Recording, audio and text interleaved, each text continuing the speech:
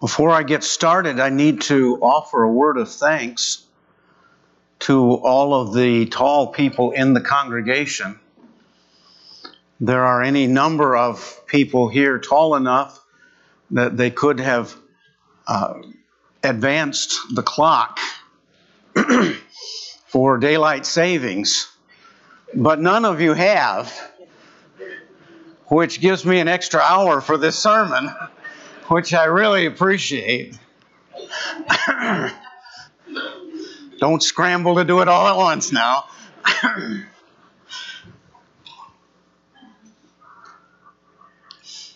I don't know if you picked up one of these on the table in the foyer. If not, you can get one on the way out. This is an explanation of the sermons that we will be looking at over the next several weeks. In January, the Spiritual Sword had an issue there entitled The Church Faces the Future. And that issue of the Spiritual Sword contained 12 really well thought out and biblical articles about what we face as the church. In reading those, I was so impressed with them that I suggested to our elders that it might be good for us to utilize some of those ideas in the studies that we're looking at. And they both agreed, and I made up this little thing just to kind of let you know what we would be talking about on the various weeks to come. Now, let me make it clear. I plan to preach from God's Word, not from the spiritual sword, okay? We're only using that as a kind of a prompt for some ideas for us to look at. But we will be, as always, preaching from God's Word.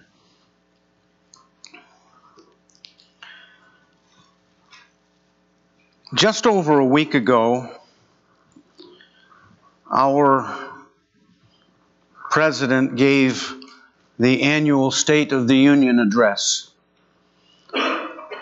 The actual state of our union was not mentioned at all. The state of our union is sin.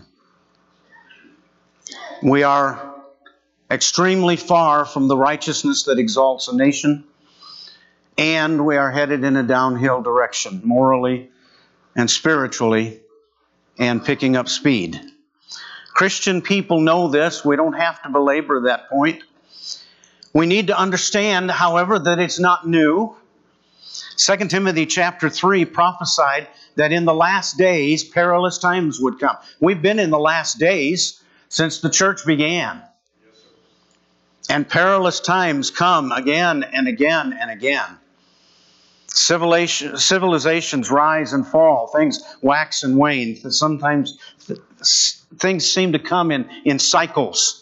In any society, however, I think it's fair to say that the Bible teaches the general trend of society is downward into sin and depravity. This is what happened to the Gentile world. Study Romans chapter 1 to see that. This is what Paul predicts in 2 Timothy 3 and verse 13 when he said, "Evil men and seducers shall wax worse and worse, deceiving and being deceived."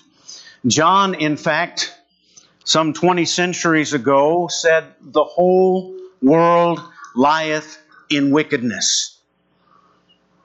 It is not a new thing. But it is also fair to say that without contradiction, our society is on a downward trend. In 1963, this was a comparison that Alan Hires drew in the article that he had in that Spiritual Sword. In 1963, marriage was nearly universal. Divorce was rare. Now, 28% of children live in single-parent homes. Out-of-wedlock births were the exception in 1963. Today, 40% of babies are born out of wedlock.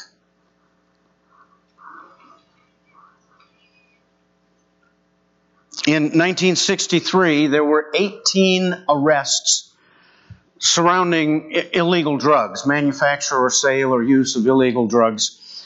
18 arrests per 100,000 people. Now, today, well, in 2010, there were 100 per 100,000. You say, well, that doesn't sound like an awful lot. That's 550% increase, folks. Marriage was one man and one woman. Now our society cannot even define what a man and a woman is. And woe to any person who was backward and unwoke enough to suggest that there are only two genders.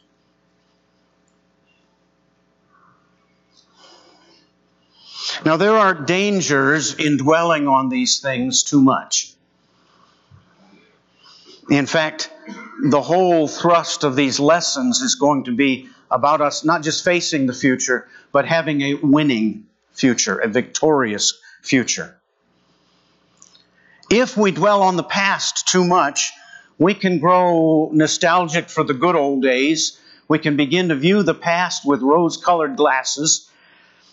Ecclesiastes chapter 7 and verse 10. We went over this in GEMS not long ago. Bob's been teaching that class from Ecclesiastes. Ecclesiastes 7 and verse 10 says, "Say not thou, what is the cause that the former days were better than these? For thou dost not inquire wisely concerning this." How many here today want to go back to the good old days of outhouses and drawing water from the well? How many want to live without electricity, without air conditioning? In 1900, life expectancy in the U.S. was 46 years for men, 48 years for women. Today, women, it's close to 81 years. Men, about 76. We're still getting a raw deal there, but...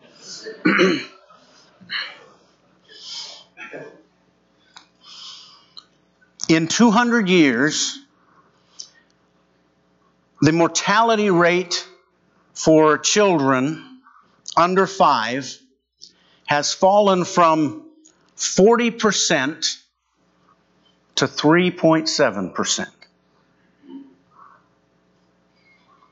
So we could ask, do you really want to go back to the good old days? But morally and spiritually speaking, the state of our union, the condition of our world is dark. We can say with Paul from our text, the days are evil.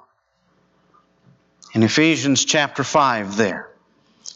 And when we look back, the downward trend becomes obvious.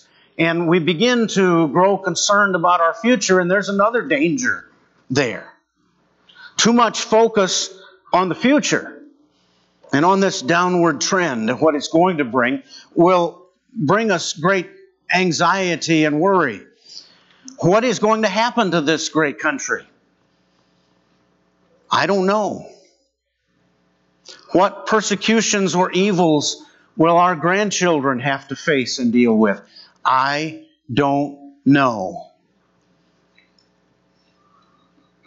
But Jesus said in Matthew 6 and verse 34, "Take therefore no thought for the morrow shall take thought for the things of itself. Sufficient unto the day is the evil thereof." We have a Savior. We have a high priest. We have a king who is always at our side and on our side. Say amen. Amen. Hebrews 13 verses 5 and 6. He hath said, "I will never leave thee nor forsake thee," so that we may boldly say, "The Lord is my helper. I will not fear what men shall do to me."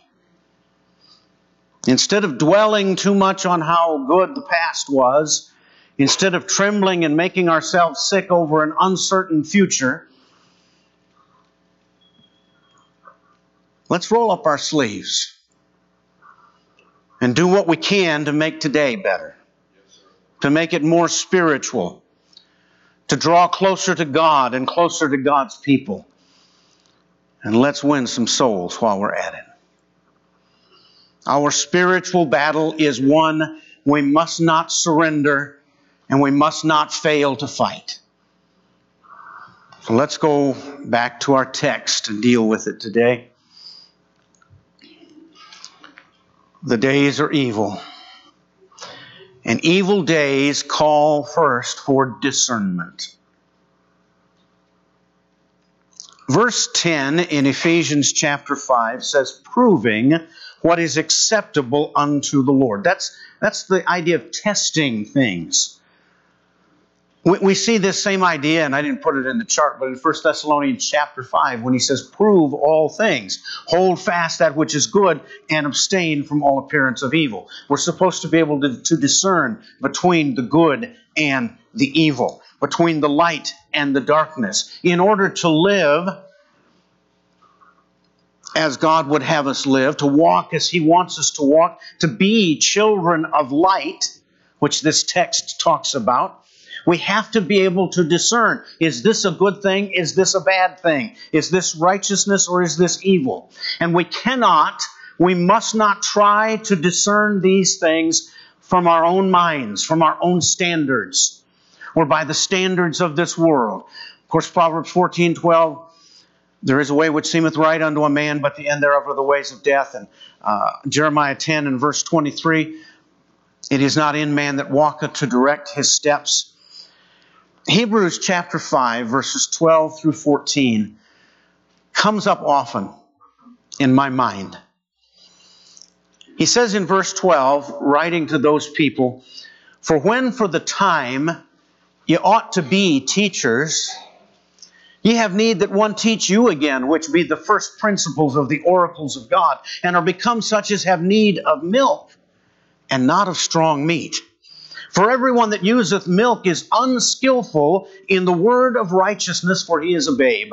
But strong meat belongeth to them that are of full age, even to them who by reason of use have their senses exercised to discern both good and evil.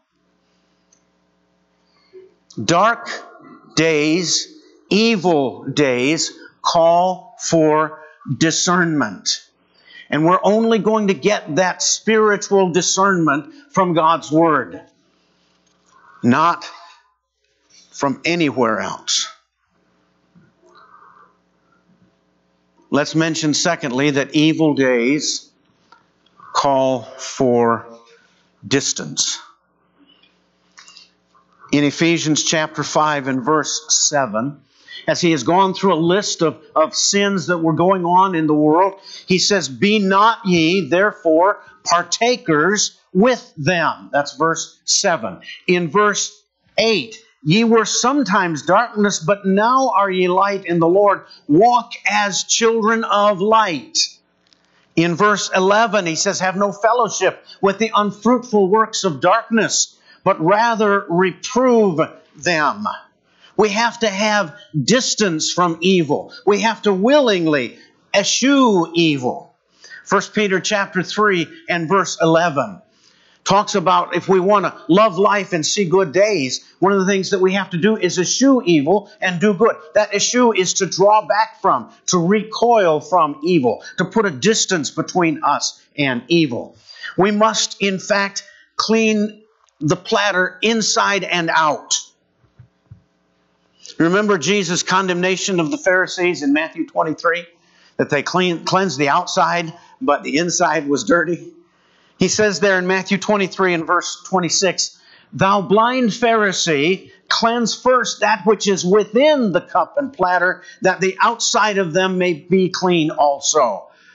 Brethren, we need to make sure our hearts are pure before God. We just sang this song, Pure in Heart, O God. Did you mean it? Do you mean it when you sit down in front of the television, that you want to be pure in heart? We have to distance ourselves from evil, folks. We have to not be partakers with those who are doing evil and not be in fellowship with the unfruitful works of darkness. Let me make a suggestion to you. It's not an assignment. It's not a command. But let me make a suggestion to you that you sometime in the near future go to 2 Corinthians chapter 6, beginning in verse 14, and read down through chapter 7 and verse 1. Keeping in mind here this passage in Ephesians, which is teaching us to distance ourselves from evil. 2 Corinthians chapter 6 and verse 14, be not unequally yoked together with unbelievers. And he goes on to describe the distance, the lack of harmony that there can be between what is right and what is wrong. We have to take care regarding our companions and regarding our entertainment if we are going to distance ourselves from evil. Someone said this, and I think it's worth our thinking about. The gospel of Christ is countercultural. That is, we do not flow with the tide. We stand against the rush of cultural change. And we plant our feet upon the everlasting, unchanging truth that God has revealed to us. When we do that, we will purposely distance ourselves from evil. Number 3, evil days call for diligence. The title of today's lesson is Walk Circumspectly.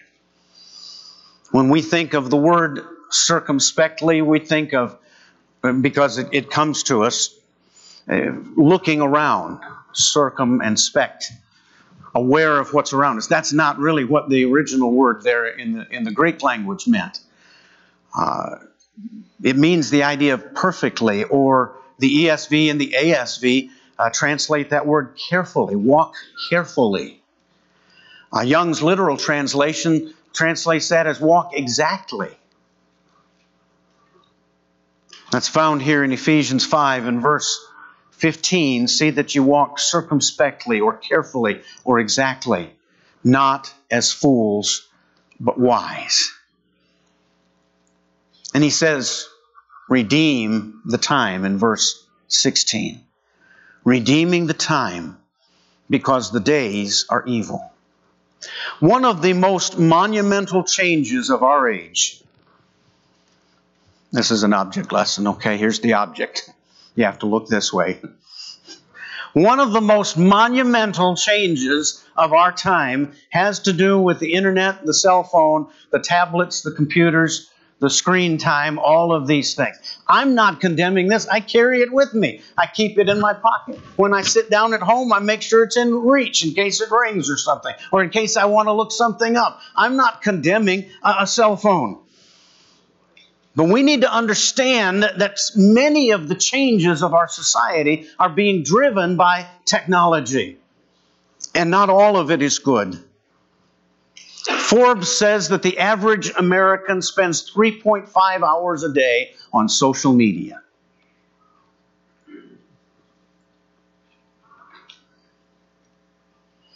That's 1,300 hours a year. That's 25 hours per week, folks. You think about that. That's one whole day. That's actually 3 work days if you work 8 hours a day. 3 work days spent on social media. The average American spends about 58 minutes per day on Facebook.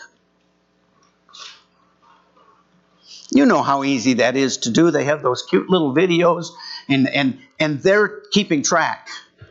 And if you watch a certain number of time on that video, they're going to give you other videos just like it. And before you know it, you're hooked. Very extremely addictive. And the average American spends 58 minutes per day on Facebook. So let's take the average American, starting at age 13, okay?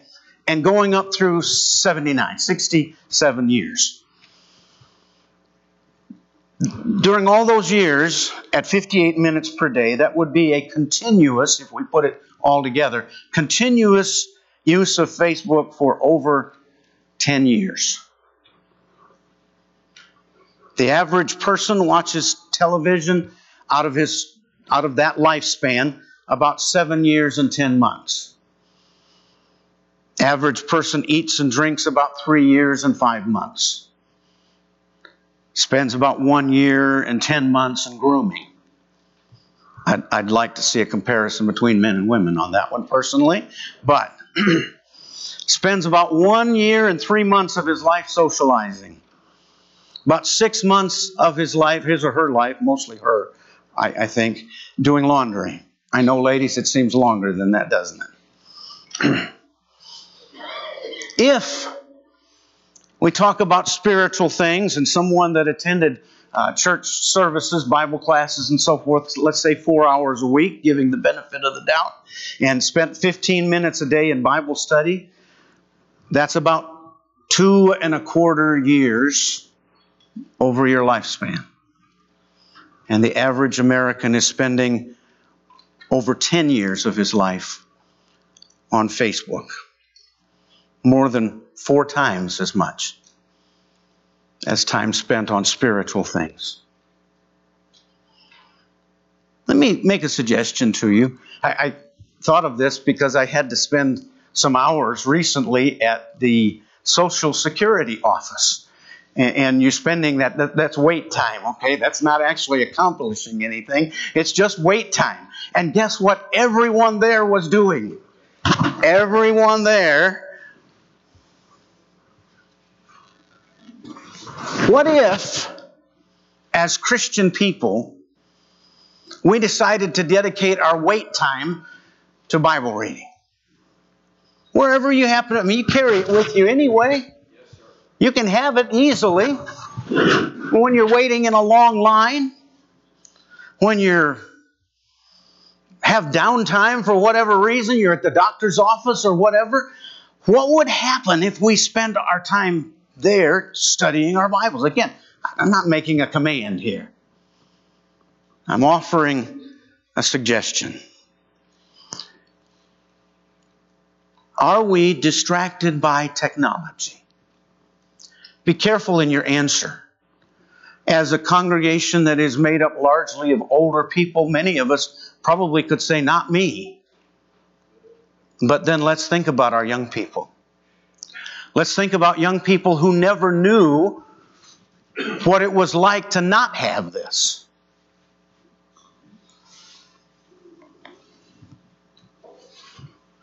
Common sense media talking about overall screen use. That's screens, that's television, cell phones, tablets, computers, etc. Okay? Overall screen use says that screen time has increased for teenagers by 17%. For tweens by 5.5 hours. Who here, I'm not asking for a show of hands, but who here has made the excuse that you don't have time for the Lord's work?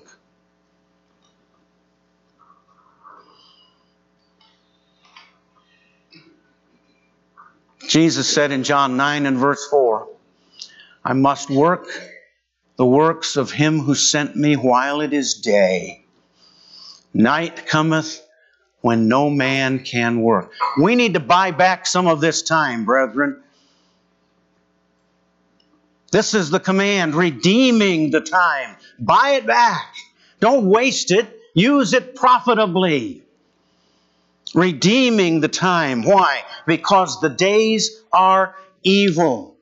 And evil days call for diligence. And one last thing that we want to mention.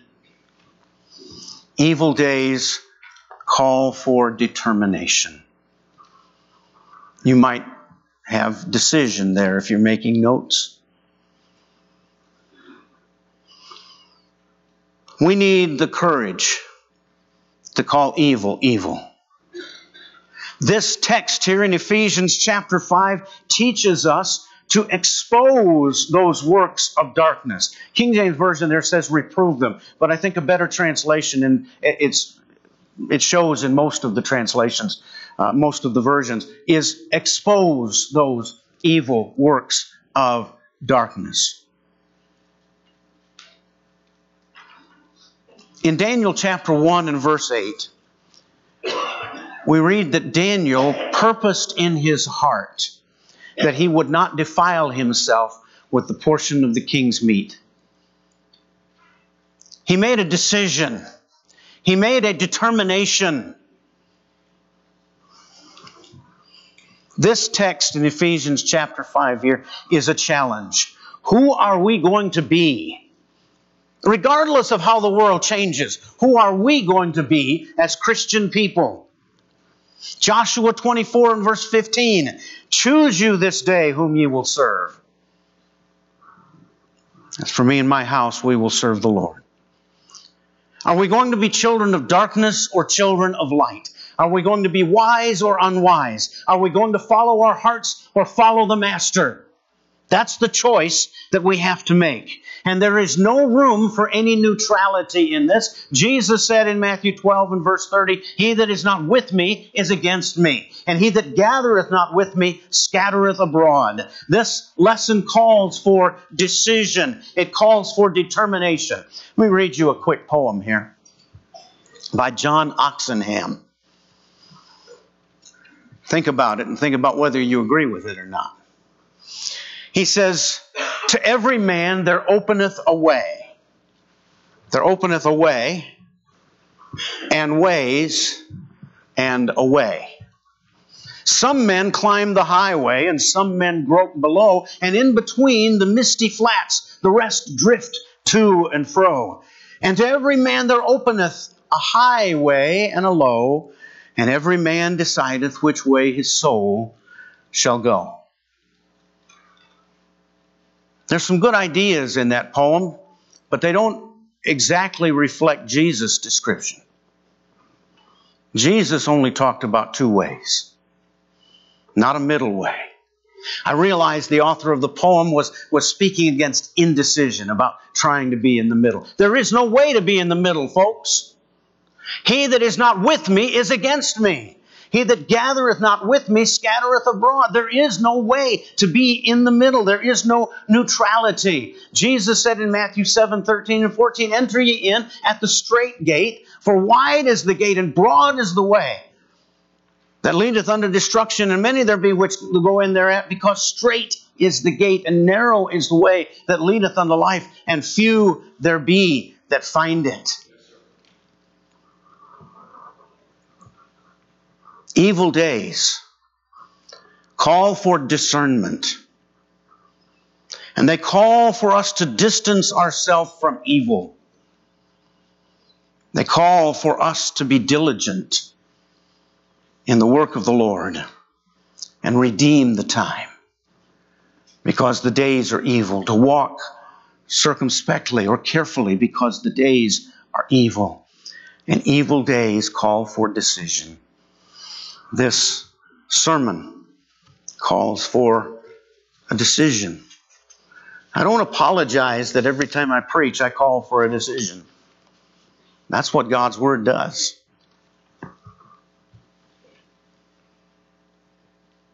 You need to decide. We all need to decide. If today you are not a Christian, if you have not obeyed the plan of salvation as it is laid out in Scripture, hearing the Word and believing it, and therefore believing in Jesus as the Savior, the Son of God, as Lord of this world. And because of that faith, turning away from sin, repenting of sin, and determining to try to be righteous instead of sinful. Confessing your faith in Jesus Christ, and being baptized into Him, to have your sins washed away, and to be raised to walk in a new life, being born again. Not of corruptible seed, but of incorruptible, by the Word of God, that liveth and abideth forever. If you haven't done that, I'm calling on you today to make a decision. The days are evil. As long as you don't make that decision, you are on the side of evil. I know that may not be your intention. I'm talking about the reality.